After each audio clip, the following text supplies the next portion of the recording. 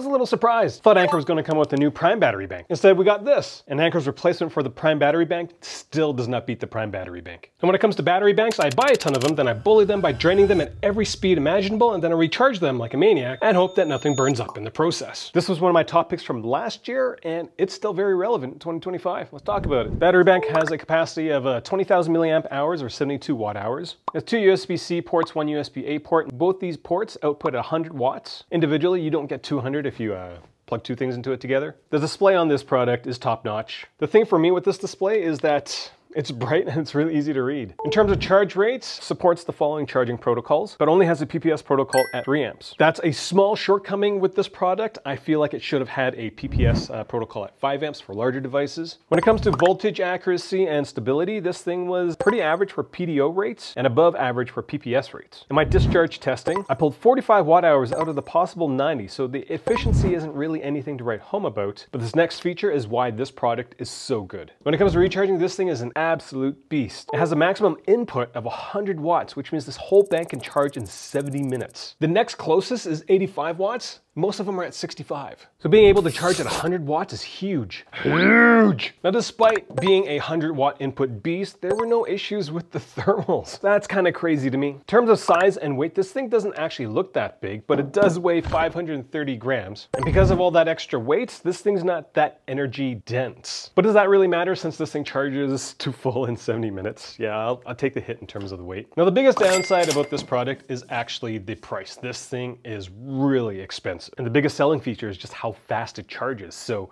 would you be willing to pay twice as much for this battery pack compared to something like this? So would I get it if I wasn't a reviewer? That's a good question. I'm really on the fence with this product because it's so expensive, but it charges so fast. And so you always have power on the go. Even if you kind of forget to charge it every once in a while, you just toss it in for half an hour, you'll get a decent charge out of it because it charges so quickly. But because I own it already, I have been using it quite a bit. So take that for what it's worth. I'm on a mission to figure out what the best battery packs are in 2025. If you are planning on getting this product because you feel so strongly about it, use my links. I'm a reviewer, not an influencer. Do not care what product you get. All I care is that you get the best accessories for your tech. Thanks for watching.